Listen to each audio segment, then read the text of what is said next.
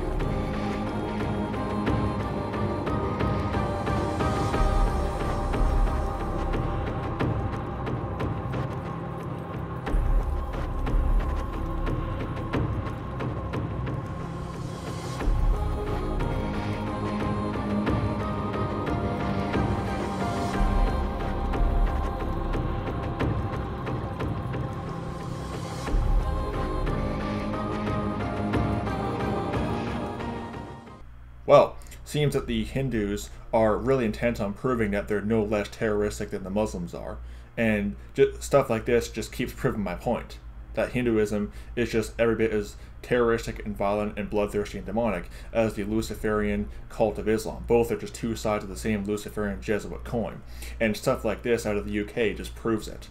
And also proves the fact of you know how when you insult Muhammad, you have the Muslims coming after you. Well, if you insult Hinduism, you're going to have the Hindus trying to cut your head off.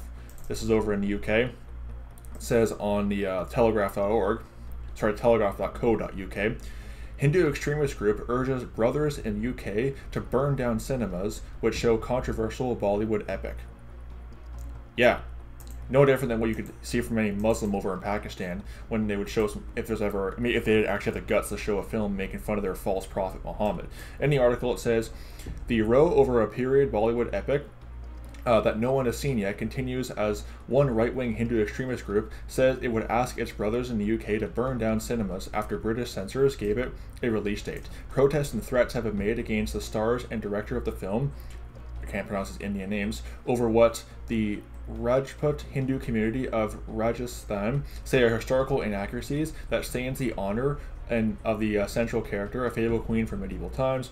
India's Central Board of Film and Certification returned the film's application for a rating to the director and have announced that the movie's release will be delayed for how long no one is sure. Meanwhile, Sukhdev Singh of the Karmi Sena group, claiming to represent Rajput community, says, quote, every cinema screening the film will be burnt to the ground. Threatening violence in the UK, Singh said he would ask the people from the Rajput community in Britain to stage protests against the film as there have been in India. Yeah, burning down cinemas. And by the way, this is not in India, this is over in the UK. So if you think that Hindu terrorism is just limited to India, oh no, I'll put it this way. Mass Hindu migration into Europe would bring a lot of the same problems that mass Muslim migration brings. I'll just point that out. That may not be very popular to say, but it's the truth. Continuing on in the article. While the Rajput community is respected, Karni, and I'm probably not saying a lot of this stuff right anyway, but Karni, Sena, and other groups have been enjoying disproportionate airtimes on India's news channels and editorial pages due to their incendiary comments. Bounties were placed on the heads. So look at this. Bounties were placed on the heads of the lead actress, and several tourist sites in Rajasthan were closed down by demonstrators. This is not from Muslims. This is by Hindus. Remember that. They're no different than the Muslims. Speaking on Republic TV, a news channel that often features several people shouting at once in a variety of languages during its debates, Singh added, I myself wanted to go there to the UK to protest, but the Indian government has confiscated my passport, so I will ask the Rajput community there to protest. He also said that they will go into the international court to get the movie banned and and at the palace of I'm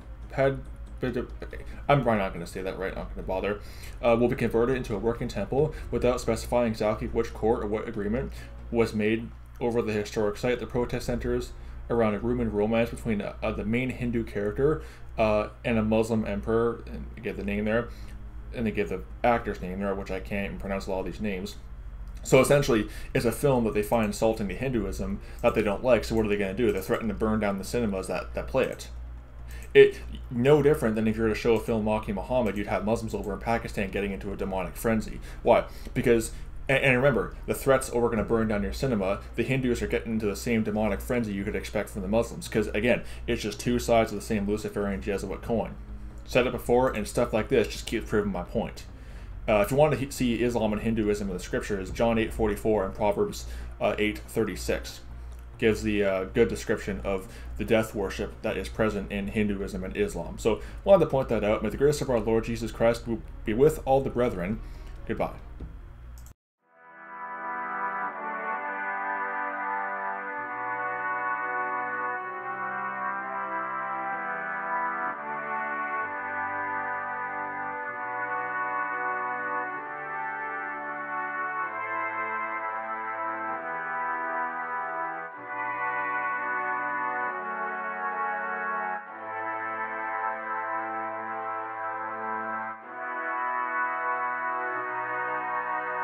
you